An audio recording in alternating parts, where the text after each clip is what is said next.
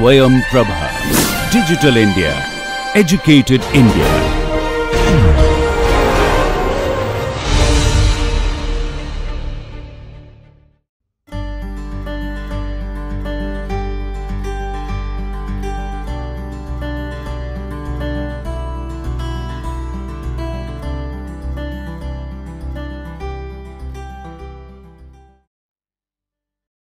Hello everyone, welcome to the lecture.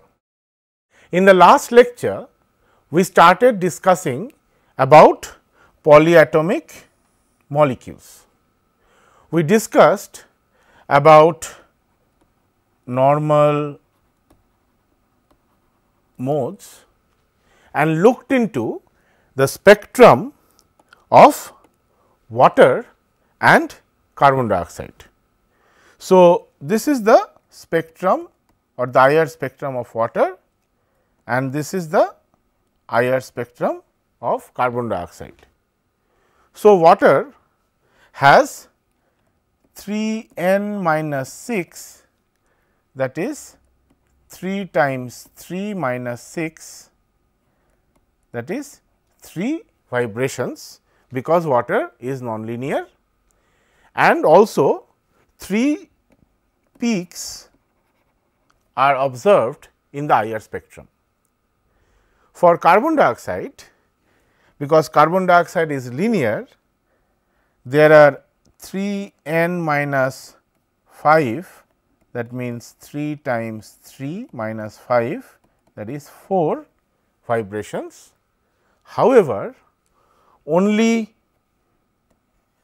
2 peaks are observed in the IR spectrum.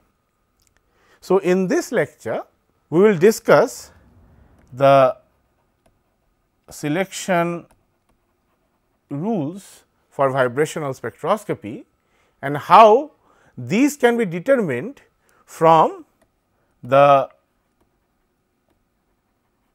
symmetries of the vibrational normal modes. The gross selection rule remains the same as that of the diatomic molecule. That is, the dipole moment must change as the vibration passes through the equilibrium position. Mathematically, this can be expressed as d mu dx at equilibrium position not equal to 0, where x is the displacement from the equilibrium position given by r minus r equilibrium. This selection rule is identical to that of a diatomic molecule, except that the displacement is now a combination of the atomic coordinates, that is the normal coordinate. So, the symmetric stretch of carbon dioxide. So, let us draw the symmetric stretch. So, here both the CO vibrations are in phase. So, this symmetric stretch of carbon dioxide is IR inactive, as it does not generate a dipole moment at any point during the vibration. This explains why there are only 2 vibrational bands in the infrared spectrum of carbon dioxide rather than 4. One is missing as the 2 bending modes are degenerate, and the second is missing as the symmetric stretch is IR inactive. So, now we will discuss the symmetries of vibrational wave functions. We want to look at the symmetries of the vibrational states in order to determine the selection rules for IR spectroscopy. We will be considering the vibrations of water. So, we see the water molecule in this figure and we will determine which water vibrations are IR active. Before we go into the details, we should understand that the application of symmetry arguments to molecules has the origin to something known as group theory. We would look into the basics of group theory from a more qualitative level. We will start with the elements of symmetry. So, let us look into the water molecule. In water, the rotation of the molecule by 2 pi by 2 radians. So, if we rotate this molecule along this axis by 2 pi by 2 radians, it produces an identical configuration to the observer. So, if I write this as H 1 and H 2, and if I do a 2 pi by 2 rotation around the axis, what I get is H 1 on the right side and H 2 on the left side. But because these hydrogen atoms are indistinguishable, we cannot distinguish between the conformer before the rotation and the conformer after the rotation. In other words, rotation of any molecule by 2 pi by n radians, where n can be 1, 2 dot dot dot up to infinity about an axis, if produces an equivalent configuration which to a stationary observer is indistinguishable from the initial one, the molecule has an n-fold axis of symmetry, and the symbol for such a symmetry is given by C n. So, like C n, there are other elements of symmetry. If a molecule has a plane of symmetry such that reflection of all the nuclei through the plane to an equal distance on the opposite side produces a configuration indistinguishable from the initial one, it is known as the plane of symmetry, and the symbol for such symmetry is given by sigma. So, let us look again into water. So, in this figure, the axes are labeled. So, we have this as the z axis and this as the y axis.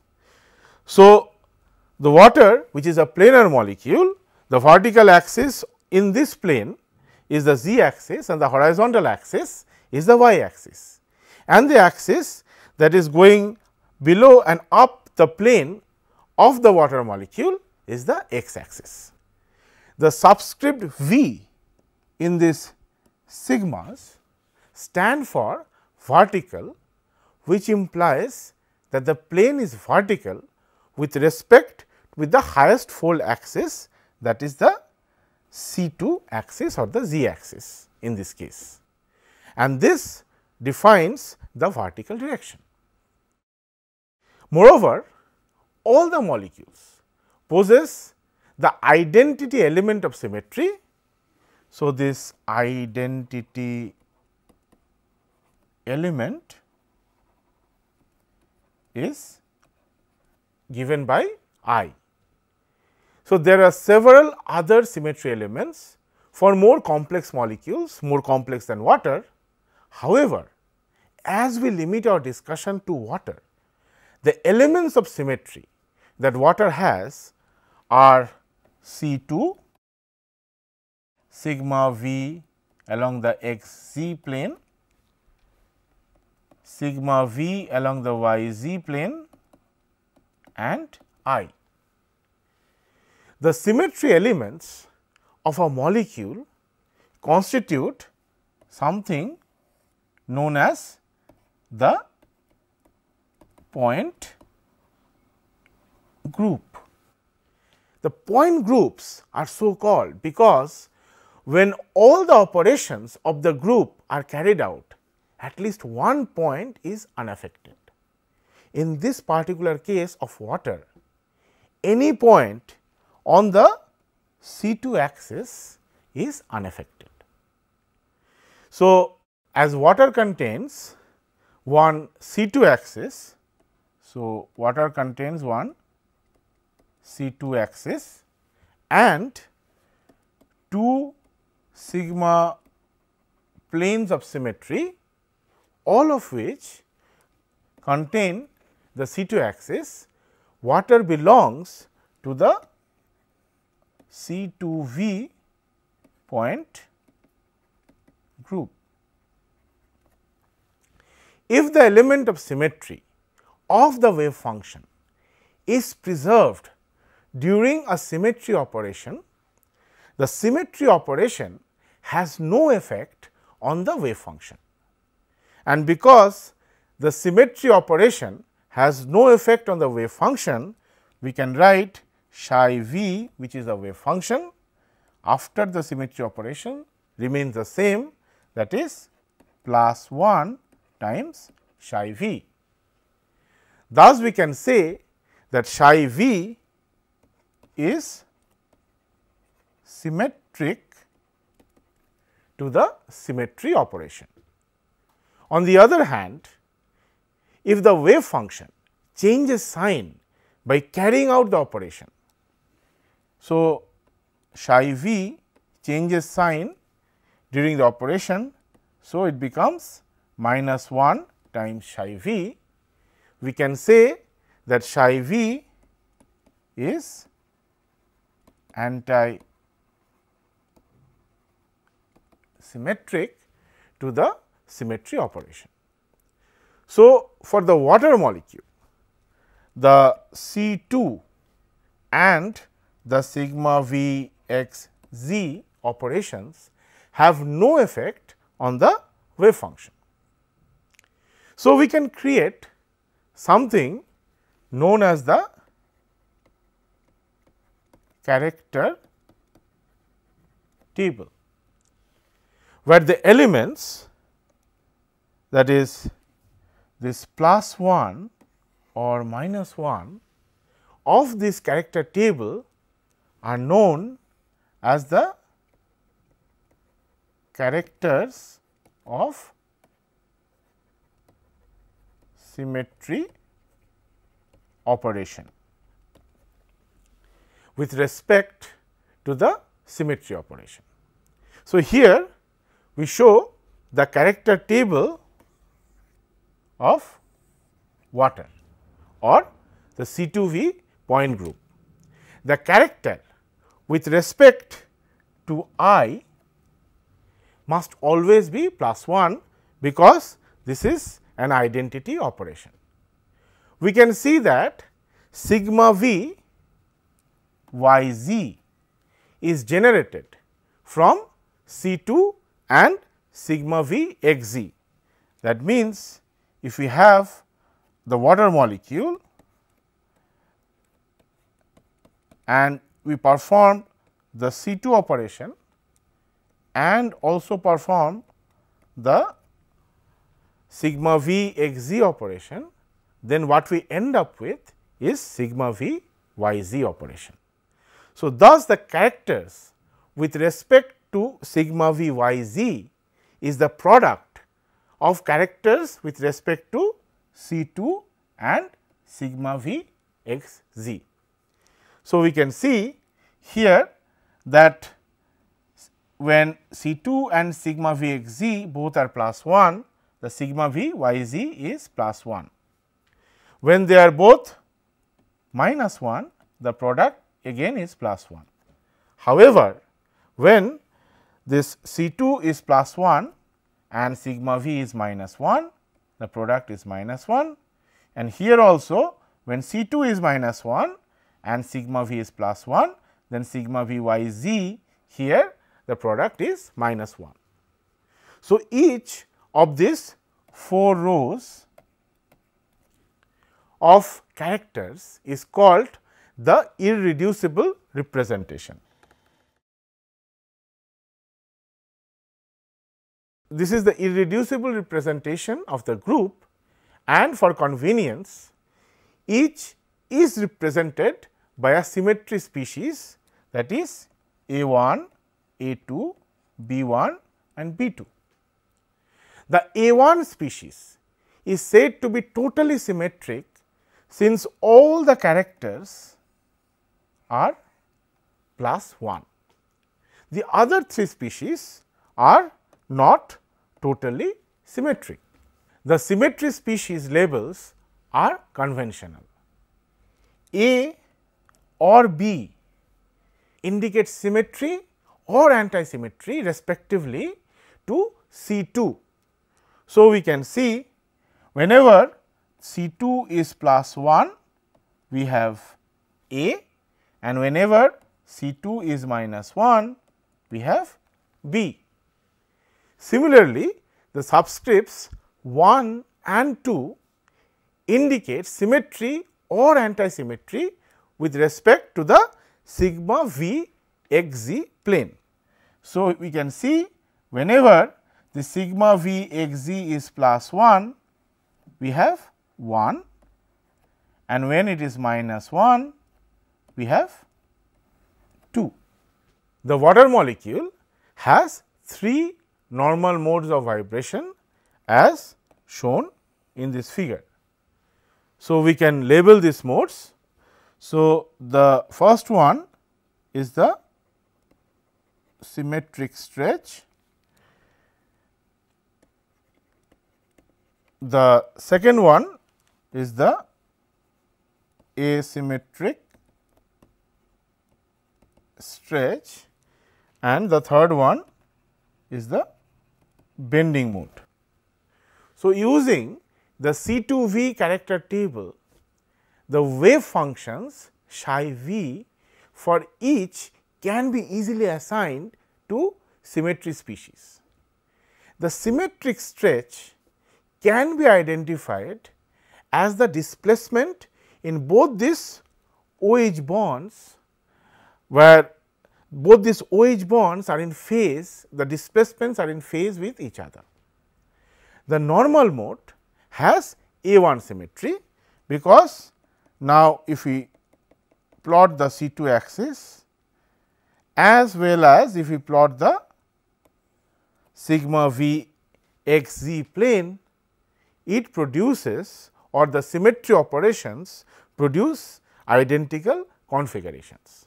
So, this has A1 symmetry. So, we can see this is because the mode is symmetric to both C2 and sigma v x z symmetry operations. The asymmetric stretch shown here can be identified as the vibration in which the displacements of the OH bonds are out of phase with each other. The normal mode is antisymmetric with respect to C2 or the sigma v x z plane, and because it is antisymmetric to both C2 and sigma v x z. So, because of the antisymmetry to C2, we have B, and antisymmetry to sigma v, we have B2. So, it has the B2 symmetry. The bending vibration is the vibration in which the HOH angle is increasing and decreasing. As we can see, this normal mode is also symmetric with respect to C2 and the sigma v x z plane, and because it is symmetric to all these symmetry operations, it has A1 symmetry. So, now let us look at the ground vibrational state, that means at v equals 0, and the wave function of this v equals 0 can be represented by psi 0, which is proportional to exponential of minus q squared by 2. So, here q is the mass weighted coordinate. If we apply any symmetry operator to this function, then Q may change sign. For example, the antisymmetric stretch with B2 symmetry is antisymmetric with respect to the C2 operation. However, the Q squared is always symmetric, and thus this psi 0 is totally symmetric, or we can say psi 0 is A1 for water. Now, let us look into the excited vibrational states. So, the first two vibrational excited states can be represented by psi 1 and psi 2. So, psi 1 can be represented as proportional to Q times exponential minus Q squared by 2, and psi 2 is proportional to Q squared minus 1 times exponential minus Q squared by 2. Thus, psi 1 is the product of Q which has B2 symmetry, and this part is psi 0, and psi 0 has A1 symmetry. Thus, psi 1 for the asymmetric stretch has B2 times A1, that is B2 symmetry overall. The V equals 2 state has the A1 symmetry like the ground state, because here we are dealing with only Q squared. So, it can be seen that in fact, psi V has B2 symmetry when V is odd, and A1 symmetry when V is even. The bent and the symmetric stretch both has A1 symmetry, and since A1 times A1 is also equal to A1, all their states have A1 symmetry. So, how does identifying the symmetry of the vibrational states help us identify the selection rules? We know that the intensity of a transition is proportional to the square of the transition dipole moment, and this transition moment is given by integration of the final state, that is psi star final, the dipole moment operator, the initial state, that is psi I d tau. By definition, an integral is just a number. Just symmetry operations have no effect on it, but the integrand may be operated by the symmetry operators, and if there is any symmetry operator that changes the sign, it will change the sign of the whole integral. So, there is a contradiction unless the integral is 0. So, the integrand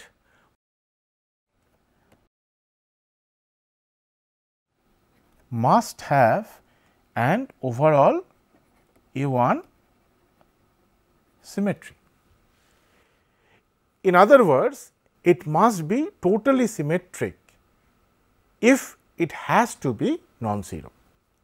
The dipole moment mu, because we have this dipole moment operator. So, this mu can be broken down to mu x, mu y and mu z. So, this mu x can be written as a sum of the charges times the x coordinate of the charges. So, based on the choice of our axis, so this x, y and z coordinates of the C2V has B1, B2 and A1 symmetry. So, the mu x, mu y, mu z, they also have B1, B2 and A1 symmetries. As we have already discussed, the vibrational states of water has either A1, that is when V equals even, or B2, that is when V equals odd symmetries. So, we can construct the possible symmetries of the integrand of the transition dipole moment. So, here we are constructing the possible integrand. So, here we have the components of the dipole moment, and in the second column we are having the symmetries of vibrational transitions, and in the third column we are constructing the entire symmetry of the integrand. So, we can see that mu x is B1.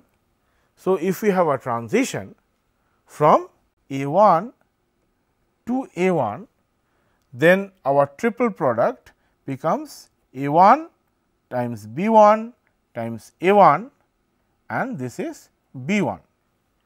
And as we know, the total integrand has to be A1, that means this case is forbidden. So, we have to find out where this integrand is totally symmetric. So, we can see that there are only 3 cases where the transitions are allowed. As the number of vibrations in water is equal to the number of allowed transitions, all the vibrations in water are IR active. Thus, in today's lecture, we have used the symmetries of the vibrational states to gain insight about the selection rules.